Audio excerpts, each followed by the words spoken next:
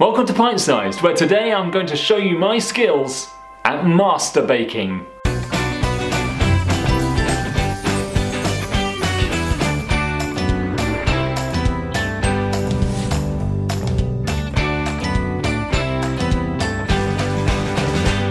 Welcome to Pint Sized. This probably won't work, but who gives a crap? Today I'm going to show you how unbelievably easy it is to make bread using beer. Hey Harley, what a waste of beer.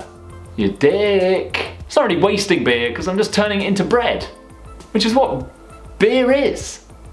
Just liquid bread. It may sound a bit weird, but beer and bread are inextricably linked. The world's first beer was meant to be bread. They just left it outside for the wild yeast to get in. Sadly, beer bread isn't alcoholic, but it is incredibly easy and quite good fun to make. All you need to do to change a normal bread recipe into a beer bread recipe is to take out the water and yeast and put in beer. And for my first batch of beer bread today, I'm going to be using a bottle of Badger's Leaping Legend. It's a nice hoppy, golden beer, can't go too wrong with it, and it's slightly out of date, so it's a nice way of using it up. Now, as I said, all you need to do to the recipe is take out the water and yeast and put in beer. It's as easy as that, so you can go and try it yourself.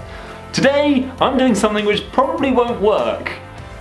I'm going to do it anyway. I'm using a bag of pre-made bread mix. Now, this is like the laziest thing in the world. This is just, all there is in here is flour, yeast, salt, and some other crud. So this already has yeast in it, and I'm going to put more yeast in it. So if you don't see me next week, it's because I've become bread, because it has taken over my flat. So I'm going to make it now. All I need to do is put that in a bowl, and instead of adding lukewarm water, I'm going to put some room temperature beer in there. I might even heat it up a little bit to get that yeast going. And then we're just making bread. Let's have some fun. Okay, so I'm actually going to make some beer rolls today. You don't have to do anything different until you put them in the oven. So let's get started. All you need to do is measure out 320 mils of your favourite beer. If you want something with a lot of flavour, find something really hoppy, like a Brewdog Punk IPA. Or if you just want to add a bit of body to it, just find a nice golden ale or a nice amber or dark beer. That could be really good. When you measured out your beer, just put it into a pan under a low heat, just to get that yeast working a little bit. Literally, you just want to get it lukewarm. Next up, in the mixing bowl, add your dry ingredients. There's about 500 grams of flour going in there. Get in your bitch.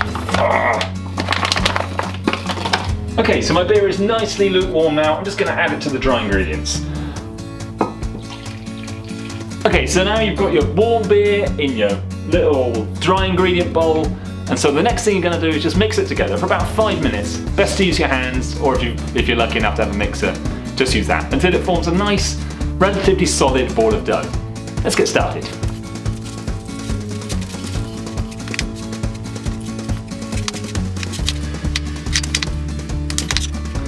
Okay, so when you've finished mixing it up with your hands into a decent ball of dough, you can get it out the bowl into a well-floured surface, and then begins the pretty annoying, boring bit. Or the fun bit. You want to start by sort of punching the dough. You want to get those gluten strained starts. So it's good to spin it round and just put a lot of force into it with the palm of your hand, pushing it away from you. Just get those gluten strains going, get them nicely stretched out, so you get a really nice bubbly texture. So I'm probably going to do that for about a minute or so. If you find it's drying out, just put a bit more flour on the surface and just carry on with that, pushing away from you with the palm of your hand.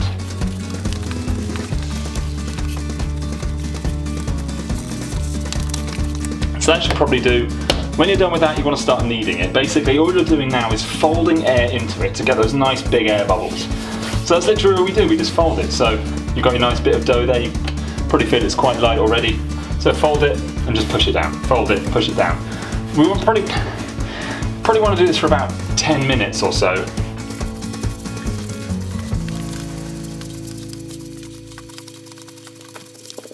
When that's all done, you should have a nice little springy dough that you can drop, and it doesn't really change its shape too much. You should pinch it and it should go back sort of a little bit to how it was.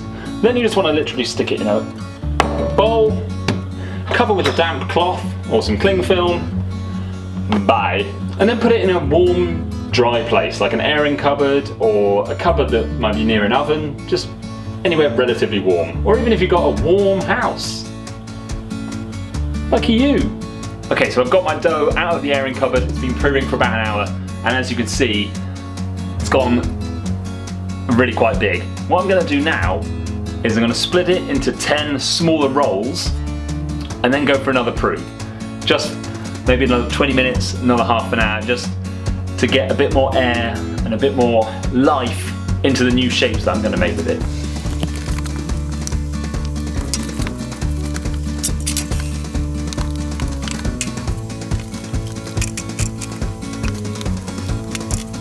Okay, so the second proof is done, having remolded them into bun shapes.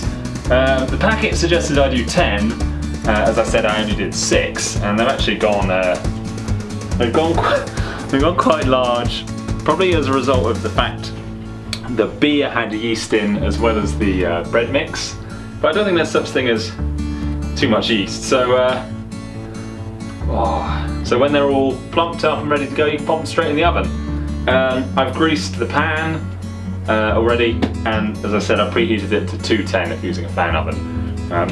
So yeah, I'm going to pop them in, close it, and for rolls I'm going to do 15 minutes. If you were doing a whole loaf, you want to do about 20 to 25. Just wait until it's golden brown, then take them out, give them a tap on the bottom. If it sounds nice and hollow, you're good, and you can cool them on the wire rack. So I'll see you in 15 minutes. That noise can only mean one thing. It's beer bread time. Oh, look at them. So as you can see, my rolls have sort of become a loaf. I don't really care. Looks the balls.